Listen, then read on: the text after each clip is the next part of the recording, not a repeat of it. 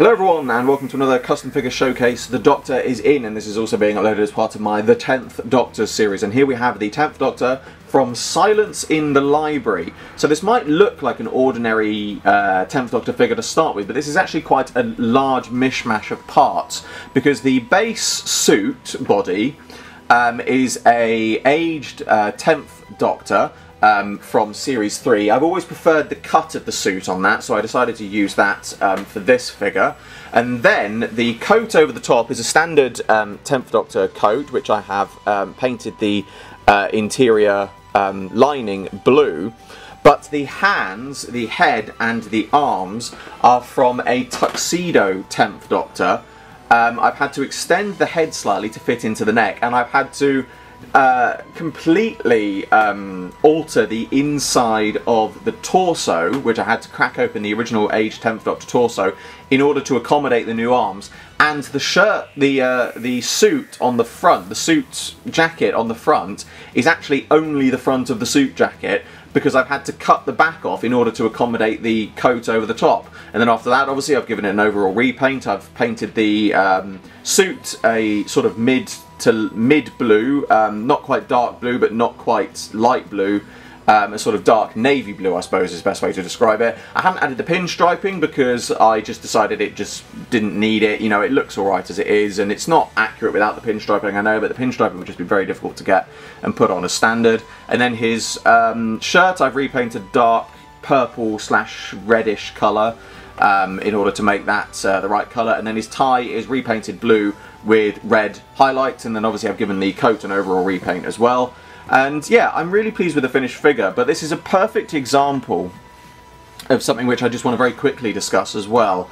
Is to do the arms in this was an absolute nightmare, and I nearly gave up several times on doing this, but I wanted to have a 10th Doctor figure with the shoulder joints and the bicep swivel, you know, and it's come out well. It has come out very well. I'm very pleased with it, but there is obviously, as you can see around the edge, you can see there is quite a gap between the shoulders and the coat where the arms don't quite fit in properly, and that in itself is kind of the point of I want to talk about.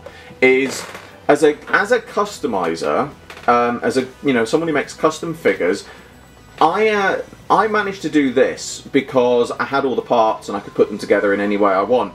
But something that comes up, I've seen a lot of people suggest things like, well, why don't Character Options use a similar process to give us a 10th Doctor with the bicep swivel? The simple fact is it doesn't work like that, because Character Options, a customizer, someone who makes custom figures, is not subject to the same budget and quality assurance and quality control restrictions that a company like Character Options is. There's a huge difference between making one custom figure like this and making a whole batch of new figures or updated figures. And a lot of people turn around and they say things like, yeah, but if CO just made this, or yeah, but if CO just used that part. And that's not how it works. They can't just make a new, there's no such thing as just make a new part or just combine those parts. Figure parts aren't meant to be combined like that. And in all fairness, I used to think the same. I used to think, well, why can't they just do this? Why can't they just do that? But then when I got into looking at the figures and what actually goes into the process of making them, and the whole point that they have to face budget restrictions and things like that, I realised actually it's a bit unfair to just say, well, why can't they just do this? Why can't they just do that? Because of how much they've got to go through just to do something very simple. For example, if they were to use the 10th Doctor tuxedo body to give us an updated 10th Doctor figure, here's what they would have to do. There is no way, the bottom line is, there's no way that they could make that figure without making some new parts, and here's why. Firstly, if they use the base figure, and we're talking a figure without a coat to start off with, if they were to use the base figure of the tuxedo 10th Doctor, they would have to create a brand new shirt front piece to give him a tie, because obviously the tuxedo one's got a bow tie. So they've already got to create one new piece if they do it that way. Secondly, the cut of the tuxedo jacket is very different to the standard 10th Doctor suit jacket. So if they wanted to make it a bit more accurate and make it look better, they would then have to create a new suit jacket. So that's two new parts they've got to create. Then if you want to do a coat version, you would have to actually create an entirely new torso sculpt, because what I've had to do here is I've taken the front of the aged 10th Doctor jacket, cut that off so I can get the coat over the top. So underneath this, if I were to take the coat off, all you would see is the front of the suit jacket. There's no back to it because it's the only way I could get the coat to fit. Now, if Character Options were to do that and they wanted to add the coat, if you actually look at some of the older original coated 10th Doctors and you take the coat off, what you'll notice is, unlike the non-coated versions have the suit jacket as a separate piece. On the coated versions, his suit jacket is actually the torso sculpt. And so, if Character Options were then going to use the Tuxedo 10th Doctor to make a coated 10th Doctor using that body, they would then have to create an entirely new torso piece to accommodate the coat over the top of it. And as I said, there is no simple way for them to use that body to create a brand new 10th Doctor figure with the swivel, ball-jointed shoulders and the bicep swivel without creating new parts. Now, even if they used just the arms, they would have to create a new torso piece in order to fit the...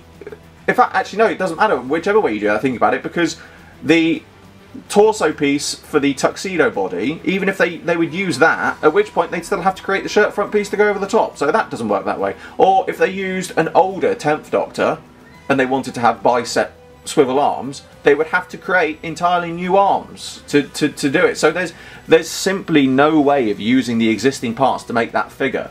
I've gone over it, trust me, believe me, I've gone over it, and there is no way that it can be combined to create that figure.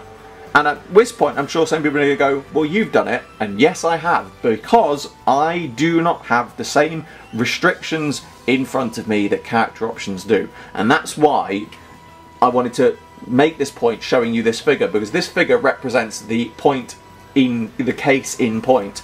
I can do this because there is no limitations to what I can do as a customizer. If I were to pitch this idea to Character Options, they wouldn't be able to do it without creating new parts because they can't combine the parts like this. And I'm pretty sure if you gave this figure to a child who's going to play with it, it would fall apart incredibly quickly because it's not made to go together in the same way. So, you know, I did just want to interject that point whilst I'm showing you this figure, because it really does represent something. And to be fair, before I found out a lot more about how figures are made and how they go together, I will hold my hands up and say I was just as guilty as turning around as anyone else and saying, well, why can't Character Options just make this? Why can't they just do that? Why can't they just use these parts in that way? I did that because I wasn't aware of how things went together and how it worked. But now I found it out, I realise how it actually does go together and how it does work, and I realise that actually more people don't realise this, and so the whole point of going over this is so I can say to anyone who still thinks, well, why can't they just do this, why can't they just do that, go out, research, look it up, and look at actually what goes into, what there has to go into the making of the figures, and then you'll realise that it really doesn't work like that. It is not that easy. Yes, anyway, I apologise for the slight, I hesitate to say mini rant for lack of a better term, but it was a mini rant with the intentions of trying to educate people into doing some more research and understanding the workings of figures. But yes, that brings to a close another custom figure showcase. The Doctor is in / the 10th Doctors. As always, I hope you all enjoyed this video. Like, favorite, subscribe, share, it helps me out a lot. Be sure to go to the description below for a link to my Patreon. I'm doing my very first figure animation and you can get involved. There's exclusive content and rewards for those who do so, and funding my Patreon in any way gets your name at the end of my videos. I salute you all, and I will see you with another video very soon.